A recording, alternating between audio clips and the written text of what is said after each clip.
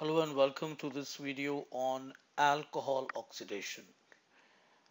In this video, we're going to talk about the various methods of oxidizing primary and secondary alcohols and convert them into aldehydes and ketones. So what we are basically talking about is that if you have a primary alcohol like this, it is going to lose one of the H from the carbon that has the OH. This is called the alpha carbon, and it's going to lose one of the hydrogens from the O, and these two hydrogens are going to go away, and first of all you will be getting an aldehyde,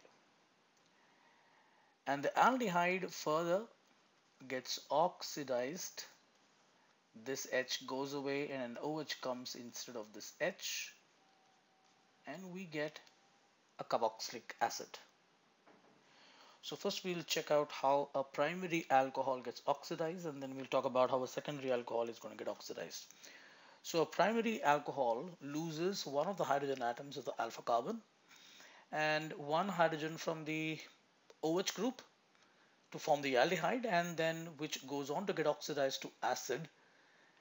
Uh, that is provided if you oxidize them with certain oxidizing reagents. Generally we use alkaline KMnO4 and acidified dichromate. So this is primary alcohol getting oxidized with alkaline KMnO4 or acidified dichromate. You don't have to use both. You can use either one of them. You first get an aldehyde which gets further oxidized to give you a carboxylic acid. Now here these reagents are not very selective. So what happens is that it generally doesn't stop at the aldehyde stage. It goes on to form the carboxylic acid. But if you want to get an aldehyde from the primary alcohol and you want to use the same reagents here, then you got to use excess of alcohol and you got to distill the aldehyde produced. Now by using excess of alcohol, you try to ensure that this oxidizing agent is consumed by the primary alcohol itself, and this oxidizing reagent is not left behind in order to oxidize the aldehyde further. So the excess of the alcohol means that there isn't enough oxidizing agent present to carry out the second stage. And distilling off, we use this word distilling off the aldehyde as soon as it forms. The idea is that removing the aldehyde the moment it is formed will ensure that it doesn't hang around in the reaction mixture and susceptible to get oxidized further. So the conditions for making aldehydes are heat and distillation. At the same time, we also have to ensure that the temperature of the reaction lies in between the boiling point of the alcohol and the acid. As you can look at the structure, both the alcohol and the acid have this OH group. This OH group ensures that there is hydrogen bonding. So the boiling point of the acid and the alcohol is higher than that of the aldehyde. And therefore aldehyde having the lowest boiling point, we ensure that the temperature of the reaction lies slightly above the boiling point of the aldehyde, so that the moment it is formed, it automatically boils off. That means it is already formed in the vapor form. It doesn't remain in the solution at all, and therefore we can prevent its oxidation further. So in the aldehyde formation, temperature of the reaction should be kept above the boiling point of aldehyde and below the boiling point of the alcohol. Let's look at the mechanism. I'm going to show you the mechanism using alkaline permanganate, and a similar mechanism is used for other oxidizing agents also. We have the primary alcohol. As you can see, this is a lone pair on O. I'm not showing you the second lone pair. This is permanganate ion, MnO4 minus. The lone pair on O attacks the Mn and the pi bond shifts to O. And this creates an intermediate like this. and it undergoes intramolecular proton exchange, meaning this H moves from this oxygen to, let's say, this one of the oxygens with the negative charge. It's called intramolecular proton exchange, IMPE, and the H gets transferred here. And then the OH minus comes, picks up this H. The bond between H and carbon goes between carbon and O, and the bond between O and manganese breaks, giving you aldehyde. And HMNO4 negative.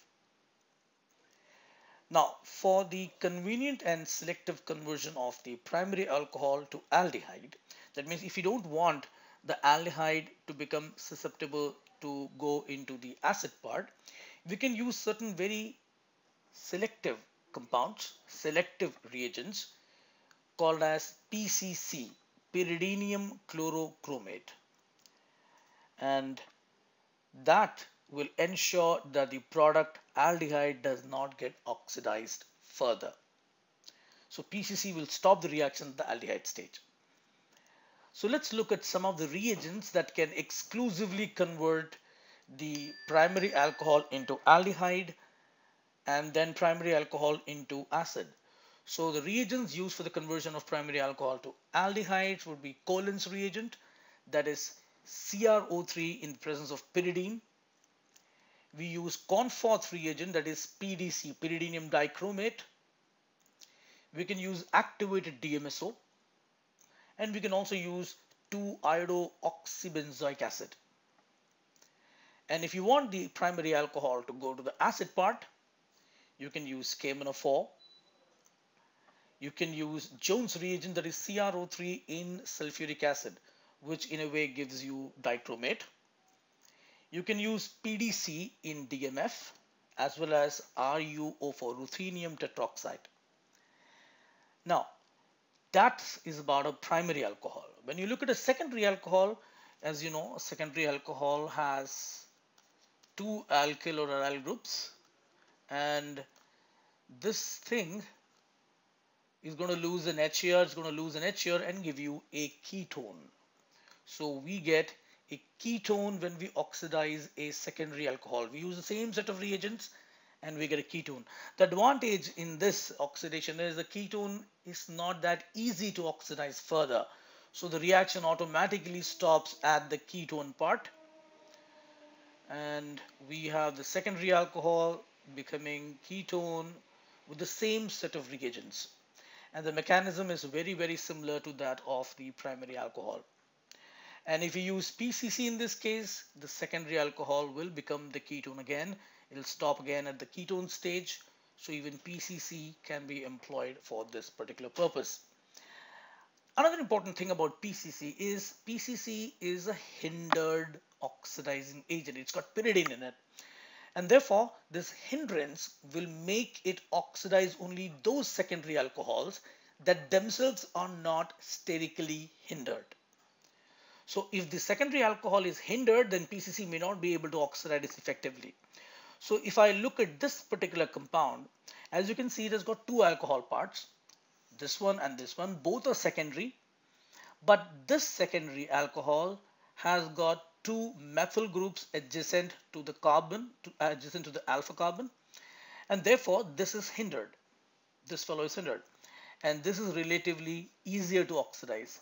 So if I use PCC here, I'm going to get something like this, where the unhindered secondary alcohol gets oxidized to ketone and the other secondary alcohol that is hindered remains as it is. So that is the oxidation of alcohols. Thank you.